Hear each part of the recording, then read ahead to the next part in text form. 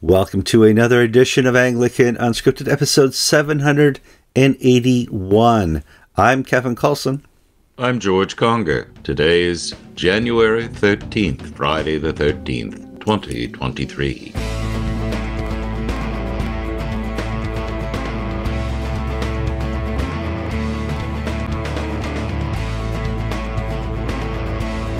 All right, thank you for joining us on another program of Anglican Unscripted. We're glad you could be here.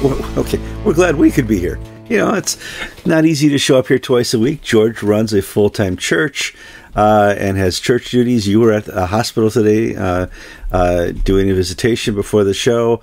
I, on a Friday, sometimes like to sleep in. Wasn't happening. Had a customer email me this morning, so I had to do my stuff. And we are very gracious that God has allowed us the time to do this, and that has allowed us the audience to do what we love. This is kind of our side hustle, and it's a lot of fun, George. How you doing? I am being run off my feet. For some reason, this is government frustration day. I've got two parishioners in prison, one in a county jail facing a DUI charge, the other in the state jail serving on their third year of a 5-year term for theft. And the state of Florida has changed how they do visitations, how they do letters. I would write her every 2 weeks or so, and she'd get a letter. I'd send cards. State of Florida announced, instead of mailing to the prison, you have to mail to a central place where they'll scan it, and then they will give the scan to the inmate. And I can understand this because people put drugs inside cards. Sure. Yeah. And but just another step in the dehumanization of evil. I'm not saying the state is wrong to do this. It's probably a good choice, but it's just another thing when you're in prison and, you know, letters are so important, communication with the outside world. And then I'm trying to find foster care for a 6-year-old and 8-year-old whose parents are meth addicts who live in the woods. Good Episcopalians, of course. They wear loafers and drive a Volvo, drink wine and cheese, and live in the woods and are meth heads, crackheads. And in doing all this, they have a grandmother who's disabled in the parish who's unable to care for them. My wife told me as soon as I mentioned the problem, no. I said, no what? No, we are not taking them. Yeah. We're having trouble with 3 dogs, let alone a 6-year-old and 8-year-old. And, you know, in Florida, we have 20,000 children in foster care, and there's 6,000 waiting placement. So as soon as we get the paperwork done and all this and that, they're at 6,001 and 2. And these kids, you know, the 8-year-old can't read or write. They have behavioral issues. They have taken upon themselves their parents' bad behaviors. They've never been socialized, if you will. They're wild children. Yeah. I don't know how badly damaged they are. They're going to need extensive social services and care. Maybe forever. I don't know. I don't even know if there's fetal alcohol syndrome involved in this as well. But I just am so struck by the evil and depravity that we have in society and the massive indifference that we have. And, you know, sometimes people say, oh, well, you know, the government takes care of everything. I'm sorry. No. Governments, they have a hard enough time delivering the mail, let alone rescuing children and helping the poor and the sick. Well, that's the great divide. In your 20s and 30s, you think the government is there to help.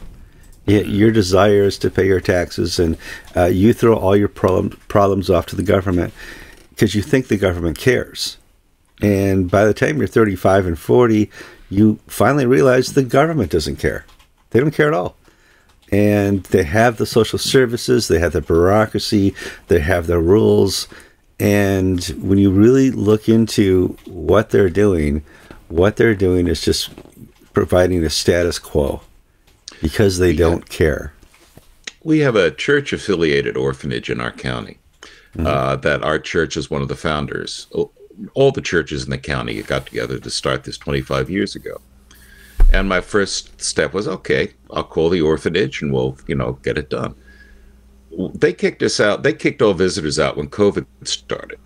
And then we had the Biden administration. The Biden administration put in new rules about who can visit and who can volunteer and who can work. And essentially, the Biden administration made orphanages that receive government money, federal money, God-free zones. Mm-hmm. So we were allowed in if we promised not to proselytize and promised not to take the children to church and promised not to do anything that we were doing. Well, that didn't work. And now, when I called them up, they said, well, there's another rule which says you cannot have mixed age groups. Elementary children have to be in one home, middle schools in another, and high school in a third. And we've had even to break up families to disperse them across the state because we have only decided to take only high school age children. So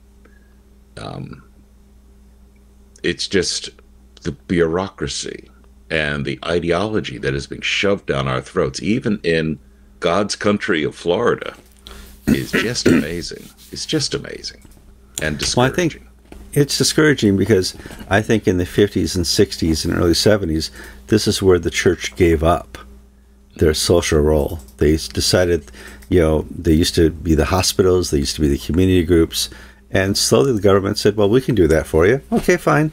And we can do the hospital thing for you. Okay, fine. And we can privatize this and publicize this. And at a certain point, the church says, whew, good, I don't have to do anything. Well, guess what? It came back to bite you. And now we find ourselves in a situation where we're terrified when we have to deal with a foster situation or an orphanage, because we now have to step back and follow the government's rules, where we used to rule at this. Kevin, you gave me a big hearty laugh as we were doing the pre-show, because you said, George, you should really want to have more people like this, more problems like that. And I'm having a tough time with a 6-year-old, an 8-year-old, and then 2 women in prison, and to think that, and to have more people like that. But I think your point was that's what the church is there for, to reach the broken and the lost. Mm-hmm. And, we've so, I'm guilty of losing sight of that. Sometimes I think of myself as a chaplaincy for genteel people. My ideal parishioner is a newly retired active couple from the north who have money and time on their hands, not a crackhead, not a child lost in the system, not the poor and the lost and the hurt. And, I reproach myself for wanting to take the easy path. Yeah, well, I do it all the time, so we're both guilty of that, George. Let's move on to a little bit of news. We hinted last week that we're going to talk about the death of Pope Benedict, and it's interesting because we have, as Anglicans, a relationship with Pope Benedict. He supported the early Reformation in the Episcopal Church, late Reformation in the Episcopal Church, which turned out to be the ACNA. It festered into the ACNA. And that's interesting because he sent a letter to Plano. Was it Plano 1 or 2? I don't remember which. Plano 1. Plano 1. Plano 1. And let's talk a little bit about that and his encouragement of Reformation within the Episcopal Church. Following the affirmation of the election of Gene Robinson at the 2003 General Convention, there was the emergency primates meeting in London, and then there was the first Plano gathering at a Hilton, at a big Hilton conference center in Plano, Texas, which is a northern suburb of Dallas. And I found you cannot walk around Dallas. It is not a pedestrian city. It's a driving city. This was, if you will, the reaction from traditionalists, conservatives, middle-of-the-roaders. Number of bishops, large number of clergy, involved lay people. We came to this conference, Anglo-Catholics, evangelicals, charismatics, high church, low church, middle of the road, all those who stood in opposition to the innovations being pushed by the hard left.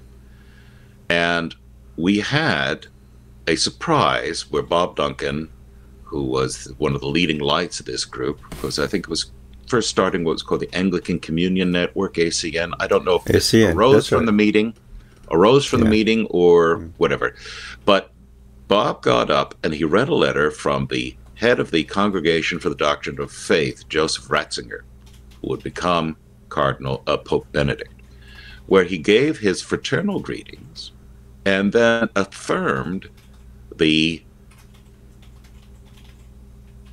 fact that we were on the right course. Basically, he held out his hand in friendship and solidarity and offered prayers and counsel.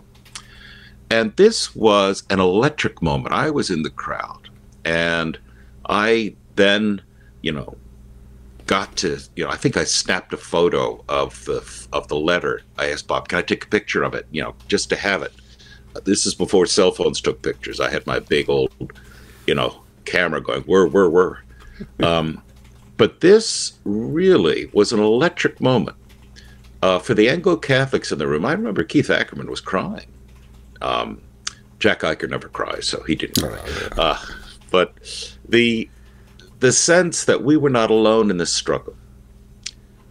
And a few years later, though, Benedict, who was on side in all the major issues, he basically destroyed the Anglo-Catholic movement in the Episcopal and the Roman and the Church of England by forming the Ordinariate. Yeah. Because that sucked many of the most fervent Anglo-Catholics out into the Catholic Church.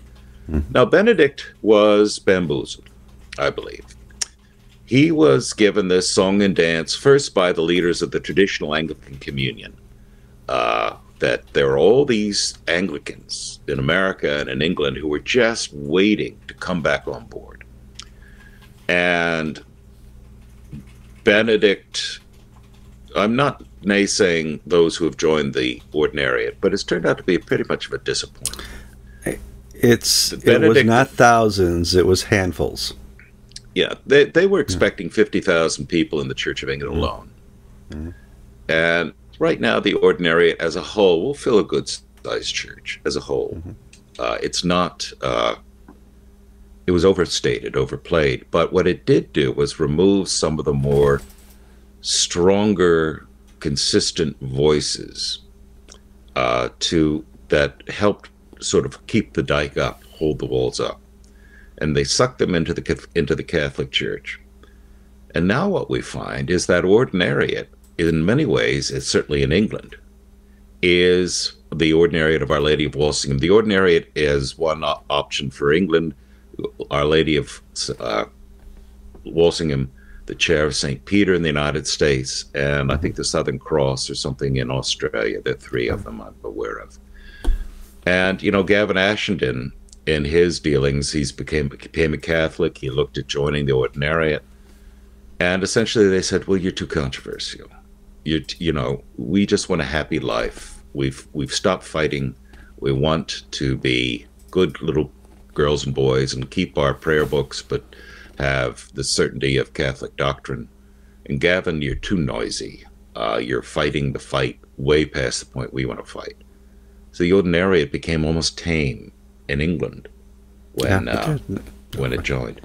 Yeah. And well, I have a personal stake because Gavin is our friend, and I wish him well and success. But when Gavin is treated by the Catholics the way he was treated by the Church of England, there's something wrong. But Pope Benedict knew something was wrong. He originally, in my opinion, tried to clean the swamp, like a Trump did. Trump got into office, says, I'm going to clean the swamp, drain the swamp. And Pope Benedict was the same way. He saw that there's a swamp there, but I think the people he was listening to and trusted were lying to him. And he was unable to clean the swamp. Yes, just as Donald Trump's national security advisor and his Secretary of State and all these people at the very beginning worked against him, tried to sabotage every step he took. And the Washington blob was against Trump from the moment he appeared on the horizon. So too was Benedict hamstrung by the Vatican, by the Curia, and his attempts to reform it, to clean it up. One of our viewers from Hong Kong sent me some videos by, I think it's Taylor Marshall. I apologize for messing up the name. We don't have to know everything. Where he talks about Taylor talks about how the Church of England, Taylor talks about how the Catholic Church has just been taken into captivity by an out-of-control bureaucracy, except Taylor sort of spices it up 10 times what I just said, with all sorts of words like sodomites and everything. Yeah, he's a loud blogger, so to speak. And so we find ourselves now with Pope Francis, who is, I'm not going to say the opposite of Benedict, but I think he has this liberal trend that is fully accepted by the Vatican.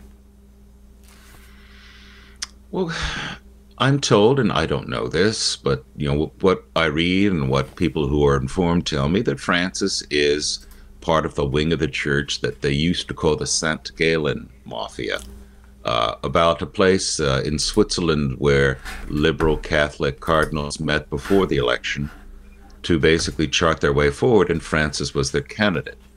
And Francis has his wonderful sides, but also Francis has his blind spots. And, Kevin, you and I remember that we were told by the Anglican Archbishop of South America, why am I going blank like that? Mikachoa, or? No, our friend, the English guy. George Greg Venables. Greg Venable, I'm sorry. That's all right. No, people want to know that last week we declared a dead person alive. So we're going to get mixed up once in a while on names. But, this is like watching the two guys from the Muppets who sat in the balcony. And so that's your Anglican Unscripted today. Greg Venables said he was good friends with Jorge Bergoglio, and that he was somebody we Anglicans could work with and could count on. And, Justin Welby would say the same thing, but I don't think it's quite in the vein that Greg Venables was saying that we could work with this guy. I think there's a saying, do not attempt to speak Arabic in the house of the Bedouin, which is don't try to talk about other people's business, because you don't fall for expounding on Catholic things. But I will say Benedict was one of the great men of the early 21st century, 20th century. And I think he'll one day be named a doctor of the church for his theological contributions and writings. Sure. Yeah. I could see that. And, he's followed in the footsteps of Pope John Paul II, and a very popular pope who helped with the winning of the Cold War. So his legacy will certainly be drawn out years from now. He was not a seated or sitting pope when he died. He was called emeritus or something like that. But Emeritus Pope. Emeritus Pope. Let's go ahead. Here's a funny thing. Among official Catholicism, their celebration of the life of Benedict is less fulsome than that in the conservative Anglican or conservative Protestant world. They have a new prime minister of Italy who's a conservative. She declared a national day of mourning for Benedict. The Vatican didn't. They have not. Francis's funeral sermon. Rod Dreher. Oh, that was so bad. The very noted columnist. Rod Dreher is Orthodox. Sure. But he attended the funeral, and he listened to the sermon, and his point was this oration could be given about, the gardener. It had nothing about Benedict the man. It was just your standard off-the-shelf, fill in the name here, funeral sermon. And why is the Catholic Church treating, I don't want to say disrespect, but treating they don't know the worth of this fellow, or they don't appreciate it, or they don't like it. I can't tell. I don't know. Well, I would also say one of the issues is that Pope Francis is now aged as well, and may not have the energy or wit or ability to put together. He's basically just a little older than President Biden. I couldn't, I don't know if you just can't put together a good homily at somebody's funeral, at Pope Benedict's funeral. It just may not be his capacity to do so now. Yeah, being honest here. Let's talk a little bit about, I have on my list here, Cardinal Pell has also died. And he came on our screens when he was accused for molesting somebody in church and was jailed for 13 months, George. This was a travesty. It really called into question the whole Australian justice system. And it was, if you will, the height of the witch frenzy. Hunt. Yeah, witch hunt. Me True and abuse and all this and that. Mm-hmm. In the United States, we had the McMartin preschool trials and some of these things where just fantastical things would be alleged and the courts would believe it. And here, in this particular Pell's case, he's alleged to have molested a chorister or an acolyte in between services in a cathedral. Now, the Cardinal's never left alone, and you got 10, 15 minutes before the next show starts, and he happened to do this with nobody around, nobody looking, nobody remembering, and only this. And it was, fantastical. It was fantastical, but it went to court, and the original trial court found him guilty and sentenced him, George. Yeah, and it was a police misconduct, prosecutorial misconduct, judicial animus, and the appeals court threw it out. But he still had to spend 13 months in prison. And my Catholic connected friends basically point out that this all happened just as Pell was beginning to take a machete to the Curia's pink network and financial corruption, just as Pell was about to sort of begin the cleaning of the house of the Vatican. These false charges emerge, and the Vatican didn't step in to support or help or whatever. And in fact, the fellow from the Vatican Bank who is currently on trial, he sent $1 million Australian dollars to somebody somewhere in Australia just about that time, and then it is alleged that this was used to sort of make sure they got rid of George Pell. Yeah, Pell, huh? Pell, from an ecumenical point of view, was much like Benedict. He was a firm Catholic. There was nothing wishy-washy about him. But because of that, conservative Anglicans, conservative Lutherans, and Protestants of all stripes could work with him, knowing here is where we disagree on so many, many issues, but at the same time knowing that we serve the same Lord Jesus Christ, knowing that our concerns about the cultural collapse around us are things we can work jointly on. We're not going to resolve justification by faith and things like that, or the place of Mary. Marian doctrine, no. Marian doctrine. But we can work to make our societies better and safer and push back against the Marxist ideology, the woke ideology that seeks to destroy us. Bell was rumored to have prepared a devastating critique of the woke corruption within the Vatican and the Curia, and then he dies. And so there's some Catholic bloggers who are saying, isn't this, it's like John Paul I. He dies mysteriously. It's like Godfather 3, which is the bad Godfather movie, where you've got the corruption and mysterious deaths of leading clergy and this and that when they're about to expose him. So whether Pell was helped to his death, I don't know. It sounds like an upcoming Dan Brown book or something. It should be good. Here's the thing. Nobody really thinks enough of Anglican clergy to kill them. There's nothing any of us can say or do, from Justin Welby to George Conger, that would make anybody resort to murder. No, not at all. But don't hear us say that we're defending all Catholic priests that have been accused of misconduct. We are defending a person who was found by a secular court to be innocent of the charges. There are plenty of priests in every denomination who have done just the most evil things to people under their charge. And those people should be convicted, serve time, and the church should find a way to help and support the victims. We do not find this in Cardinal Pell's case. So just hear us out. You're defending. No. He was found innocent by a secular court. Let's go on quickly here. Philip North, we mentioned last week, was up to be made bishop. He's been made bishop. There is now some pushback.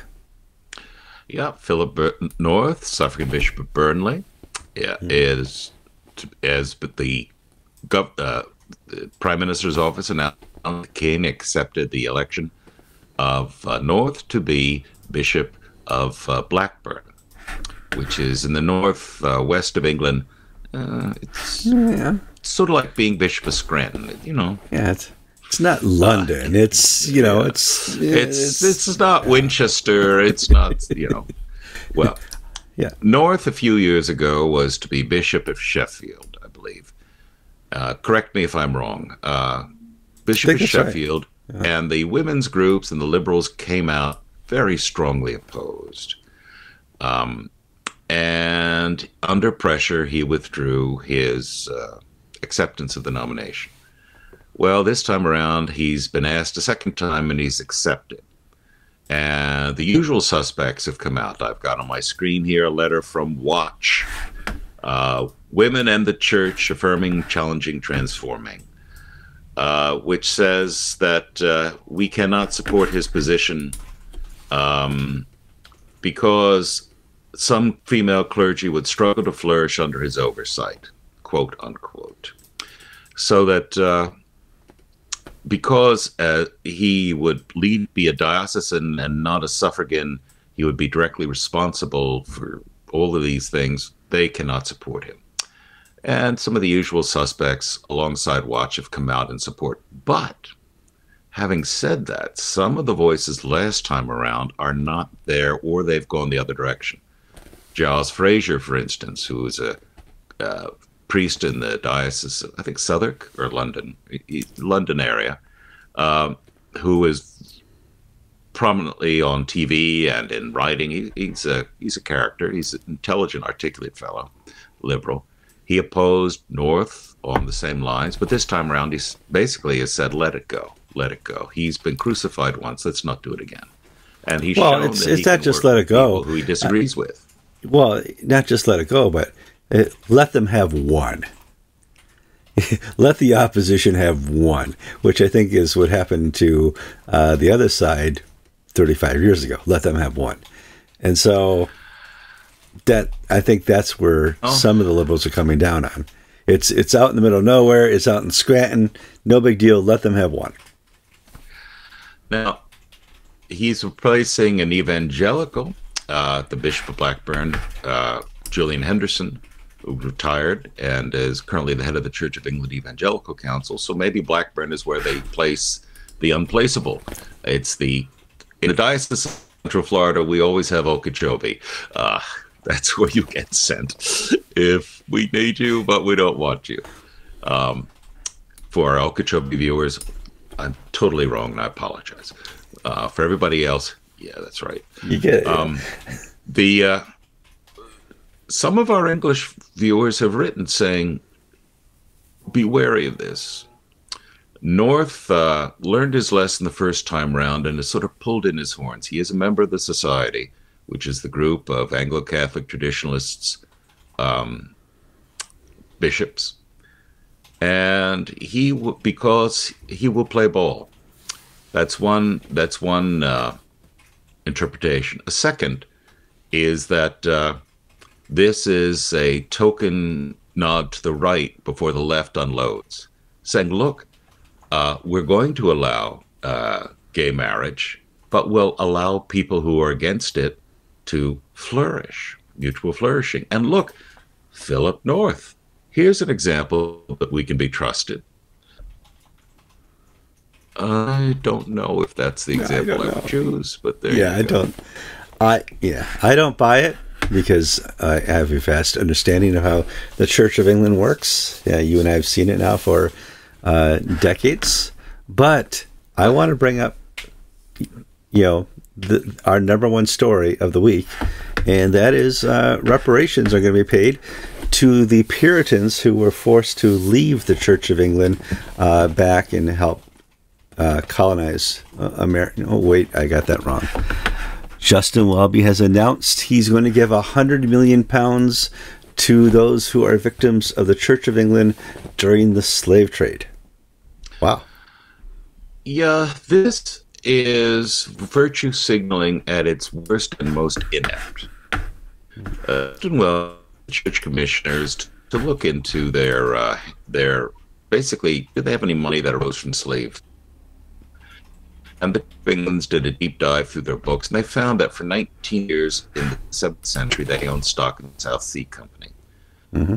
And out of this, Welby and the people in charge are basically saying, well, we'll give $100 million in reparations for those who suffered, who are ancestors of those who suffered from the transatlantic slave trade. Now, the big Archbishop of the West Indies, Howard Gregory, he thinks this is a great idea because he's saying, hey, we're the black people in the West Indies. Send it to us. We can certainly use the money. And they can. Or the Bishop of West Africa, Archbishop of West Africa in Ghana and those nations. Yeah, they don't have any problem with the Church of England sending them £100 million to help build up those churches. Here's the problem. That's not going to happen. It's going to be paid to activists and to think tanks and to consultants and to perpetuate wokeness. Now, Kevin, your little joke at the beginning, my family was chased out of England as separatists, and first we had to flee to Holland, and then we had to get on this little rickety ship and go to Massachusetts, which is freezing and cold. And, you know, even before the slave trade, there were good English Anglicans who were forced out of their church, who became separatists, then pilgrims, and I am an ancestor, and therefore I should be in line ahead of anybody who receives money for slave trades, because my pains, ancestrally speaking, predate the slave trading. Well, hold on. Let's reverse the timeline. I have press releases every couple months from 6 or 7 people who have been demanding to meet with Justin Welby about the victimhood they have suffered under the Church of England in the last dozen years, and he won't meet with them. Are they going to get reparations? No, and are the abuse victims getting real reparations? Are they getting treatment? Are they getting help? Are the people who are currently, you know, in a tort legal system deserving of support? Are they being helped? Absolutely not. Now, this gift to the left, this gift to the woke from Welby has gone down like a lead balloon. The Daily Telegraph has an editorial saying this is stupid. When the Church of England is on the verge of collapse, to use its money to throw away like that is just an appalling act of poor stewardship. And the Save the Parish, Marcus Walker, Save the Parish is the group that is fighting the grand centralization of the Church of England, breaking up the parishes into clusters and all this and that. Marcus Walker has a public letter that he's released, which is telling. And Marcus Walker is not a conservative. He would be on the liberal side of the slate. And he says, you know, what do these people think they're doing? I'll read a portion of it, the letter to you, which you can read in full on Anglican Ink. Diocese after diocese is embarking upon schemes to merge parishes into huge mega parishes while reducing clergy numbers to unsustainable levels, and all for the diocesan deficits around £1 or £2 million. He then offers examples where Leicester is going to go from 100 clergy to 80 clergy and 234 parishes to 20 minster communities. And that, you know, that money, all the studies point that decline comes not from lack of giving money to woke causes, but from lack of on-site clergy. You can't expect a church to grow when one guy's got to cover 7 churches over a large area and has no ability to offer in-depth pastoral, spiritual, liturgical care, where he's just a traveling liturgy machine.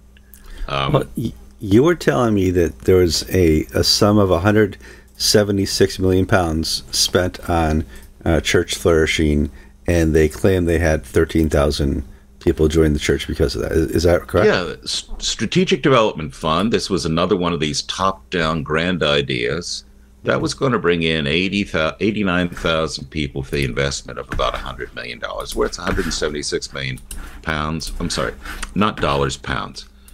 176 million pounds is out the door, and they can only count 13,000 new bodies. So what does that work out to? Hold on. Let's do the math here. All right. So if I have 176 million divided by 13,000, that's 13,538 pounds per individual. George, that's a, well, you know, it's good stewardship because you're bringing people into the kingdom or into the church. So I don't know. Kevin, when you pay 20,000 pounds to hire a curate, they could hire, what, 10,000 curates and pay 10,000 curates, yep. 9,000, yeah. With the money they spend on the Strategic Development Fund. Walker's letter concludes, the church has shown that it has the money when it wants for matters that it cares about. Before the church can find $100 million for this new project, it needs to show that it can sort its own house out and fund its front line. Where your treasure is, there your heart will be also. This, Walker is absolutely right on. Gavin Ashenden has spoken on this on TV with Calvin Robinson, a friend of this show, as is Gavin, about how just incredibly foolhardy this reparation game is. Now, in the United States, we have some commission in California wanting to give $250,000 to black people for reparations in California. California is already broke, and if they want to spend their money that way, that's fine with them. And I support that. I mean, if you as a state or an organization want to pay reparations, fine. But what we really need to be seeking after the age of slavery is forgiveness.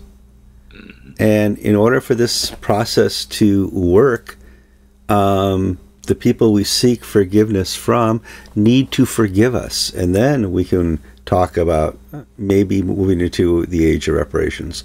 But until you quantify this into a kingdom realm of we seek your forgiveness, you're just paying blood money. And in one sense, I don't think the principle is wrong, but I don't think money should be handed to people. I think we should be investing in education, in opportunity, in business development. Once upon a time, Florida and the South in general and Texas had terrible reputations for the quality of their public education. And we still spend far less than northern cities and places. Now the joke is that Florida has one of the highest returns per dollar as measured by testing results and student achievement of any of the states in the country. And we don't do any of this woke nonsense. We don't have, Stanford University now has more administrators than students. It's got 14,000 students and 16,000 administrators and only 2,000 faculty. This is an example of wokeness going crazy, of money just being thrown away. If money were invested in trade schools, in funding, small enterprise, if they want to spend money, spend that way, and alleviate the economic inequality that persists in some parts of the country. But don't think you're going to solve a darn thing just by throwing it at race and color. Yeah, and I no longer support the college academia here in America. So I can't say just give them scholarships. That's going to make the situation. I'm not funding the university system. Far from it. My daughters had a friend who was in their class with them. Father was a minister. He was a chaplain at an Episcopal school down in Vero. And she, upon graduation from high school, went to Bard College, which is a very nice Episcopal college in the suburbs of New York City. And she borrowed $80,000 a year for 4 years to fund her education.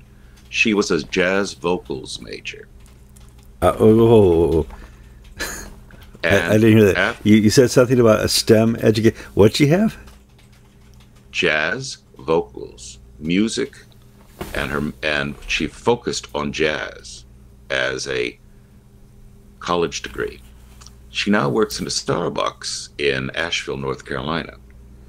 She will never pay off that student loan. Never. Never. I mean, it's not even, $320,000 and the interest at 5, 6, 7% a year on top of that. It's never going to be paid off. And, but we fund the theft, essentially theft from the government coffers for places like Bard College to offer degrees in jazz vocals instead of training people. We have a young man in my congregation, graduated from high school, went to the local technical college, community college for a year, and has started an apprenticeship with Otis Elevator Company. When he's done this apprenticeship, he's going to be making about $100,000 a year as an elevator technician. Now, this is not glamorous, but this man will immediately in his mid to late 20s step into the middle class and be able to afford a home, be able to care for a family. And we don't have enough technical people. We don't have enough mechanics and tool and die makers and things of that nature, in my modest. Well, no, but we don't. Yeah, and for a long time, at least the last 20, 25 years, we've really promoted a 4-year education. We did to our kids. We said, you got to get a 4-year degree somewhere, and we will help fund it if it's a STEM education. And so we really promoted that with our kids, and our friends of the same age promoted it to their kids, because the college degree is your way into a good career. That's what we promoted. That doesn't exist so much anymore. I'm seeing so many people who graduate college and go and live with mom and dad. Mm-hmm. Yeah, it's changed tremendously. In fact, I was just looking. In 1985, the tuition to University of Wisconsin was $900 a semester. Mm-hmm. It's now $40,000 for a year. That's crazy. That's the state school. That's the state school. State school. That's crazy. And then books, board, room. If you get a girlfriend, that's going to cost you money. It just never ends. So, all right, let's move on to our next topic of the day. Back to the Church of England. They're going to be discussing at the House of Bishops a meeting. Let me start that over. January 20th, the House of Bishops and the Church of England will meet to finalize the plans around gay marriage. I don't know what that means, though. Are they going to living love and faith? LLF. Living love and fraud. But yes, they'll have their final gathering before they go to the General Synod in February. And so right now they're doing the last minute maneuvering. Bishop Inge of Worcester has put out, Inge is one of the 5 bishops who's already come out publicly for changing and supporting gay marriage. He's put out his justification. You'll be able to read that on Anglican Inc. Martin Davies, a theologian in the UK, has put out his rejoinder basically saying, oh, come on, this is so weak, it's not worth even discussing. So we're seeing the last-minute maneuvers before the meeting of General Synod, before the meeting of the House of Bishops, to hammer out what the grand compromise is going to be. There's been as much outside the meeting taking place as inside. After the first meeting last fall, we had the strategic leaks to the Church Times saying it's a done deal, it's going to happen. Now, what we have since heard, sort of behind closed doors, is no, it's not a done deal. But the church, those leaking to the Church Times wanted to so discourage the conservatives that they would basically throw up their hands and say, well, let's try to get the best deal we can rather than hold the line. Mm-hmm. We're not involved. We don't have firsthand knowledge, so we can't comment with any intelligence. Not that we comment with any intelligence on any topic. Yeah, gee, George. But you'll probably hear whispers and rumors and attempts to spin and manipulate the other bishops, the media, the people in the pew in the coming days. So let's hold tight, folks, and see what January 20th brings, if they even announce it that day or the next day. Well, now, recent memory, last 10, 12 years, they were always doing some studies at the Church of England and putting together some papers. And I don't remember the names of all these papers and reports over the last 10 years, but they've always come down, in the end, on the biblical side of marriage, on the traditional side of the church. And do I hold out hope that they'll do it again? I don't know. Well, in the past, you had an Archbishop, George Carey, who was firmly in the biblical camp. Then you had an Archbishop, Rowan Williams, who was in the liberal camp, needed to have theological integrity, and we weren't there yet. Right. And now we've got somebody who doesn't care about theological integrity, Justin Welby, and has publicly stated, "I have a camp. I just want the church to hold together no matter what." That's the most dangerous position to be, where, you know, he's willing to make a deal of some sort and not stand on principle. Yeah, if Justin Welby sits down at a table and says, "What do I have to do to keep the church together?" I think that's where the problem is. What do we do to keep the kingdom and the gospel prevalent and active in society? It's a little different discussion. But let's move on to our next story. The ACNA House of Bishops met down here in Florida. I missed them, but they were over in Melbourne, and they have welcomed new bishops into the House of Bishops, George. Yes, the College of Bishops met in Melbourne, but they stayed in Melbourne Beach, which is a nicer place. That's nice. And they welcomed from the Church of Nigeria, Bishop Felix Orji and his suffragan Scott Healy. They were released by the Church of Nigeria, and Bishop Orji's diocese is now officially part of the ACNA.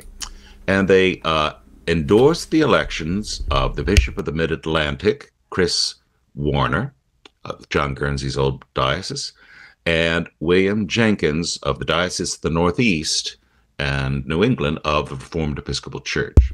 So 4 new bodies welcomed into the College of Bishops for the ACNA. Nothing else has been publicly released, and I'm not aware of any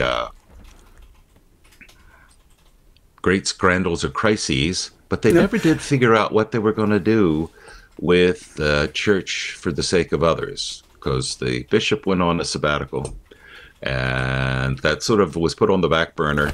I don't know. And they've got the Upper Midwest thing cooking, so there are stuff's going to come out. We just haven't been fully.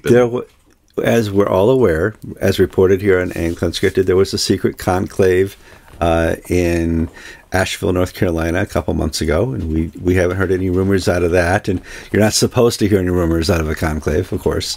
And they've had their House of Bishops. And there's a few things that George and I think should be on the back burner that they should talk about. Certainly,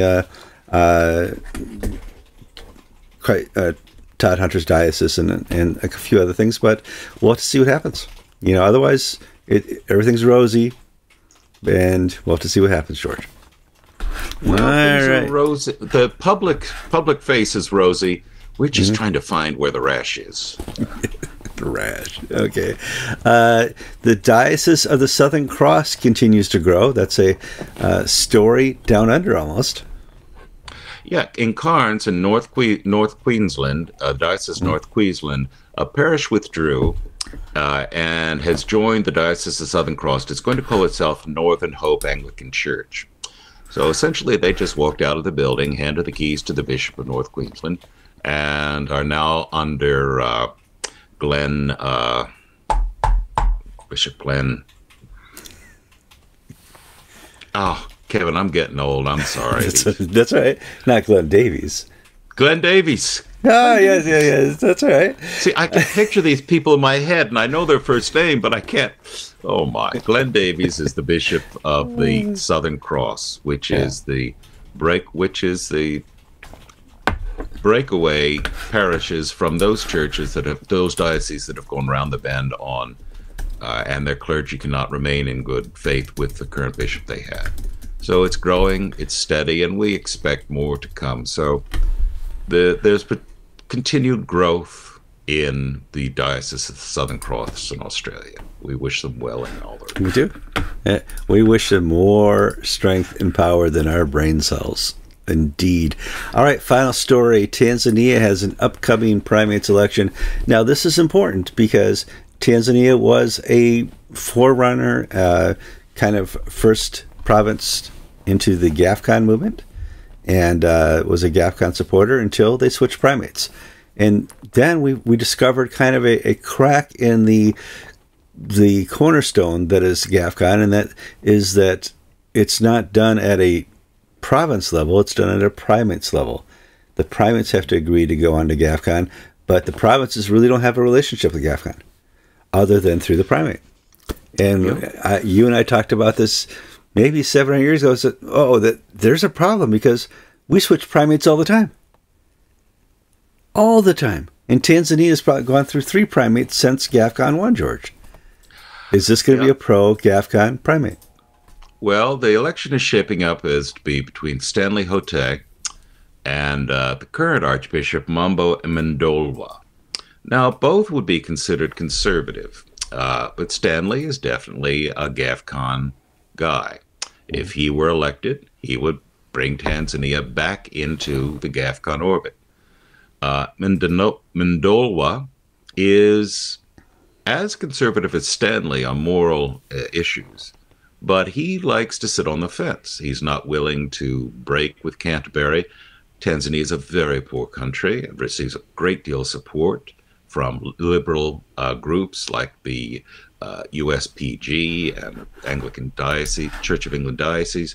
So he wants to sort of keep a foot in both camps. Stanley may follow the Mokiwa line. Now, there are accusations being leveled of misconduct against both sides. It's not the cleanest campaign that we're going to see. Do I have any information to support any of the charges? No, so I won't repeat them. Yeah. But we'll just, we just remember, remember our problem with the first Tanzanian GAFCON primate, Valentin Mokiwa, was that he was dirty, corrupt. Yeah. And we had heard that, but, Kevin and I can't prove it. And then when he was defeated, all the corruption stuff came out and was released publicly. But it's hard. It's almost like a meeting in the Catskills of mafia dons sometimes, bishops' meetings.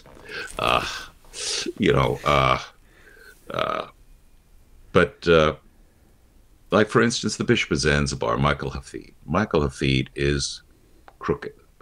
There have been lawsuits against him, attempts to remove him, and the National Church, House of Bishops, said you have to retire, have to have mediation. And Michael said, no, I'm not going to do it. I'm not going to do it. There was an incident at the cathedral there. I mean... Oh, yeah, this is the guy where he got in a, he and his guys got in a fight with the cathedral parishioners, and his mitre was knocked off, and there was wrestling on the ground for the bishop's mitre and everything. You don't get that in Orlando yet. No, not much. But this, it is difficult to get rid of bad bishops anywhere. Look how long it took to get rid of Charles Benison. In Upper Shire, we've got that wonderful bishop. Did they get rid of him? I thought he just kind of retired out. No, Benison was out, was helped out the door. Oh, helped out the door. Okay, all right. But in Malawi, we've reported about the bishop who was found guilty of all sorts of bad things, and then the diocese said you had to go. A province said you have to leave. He said, "Fine, I've got a contract, and if you want to buy me out, it'll cost you $1 million." And the province said, "We don't have $1 million." He said, "Fine, I'm staying." And then the archbishop pulled a quick one where the Bright Molassa skipped a meeting with the archbishop to discuss his fate. And he said, you skipped a meeting.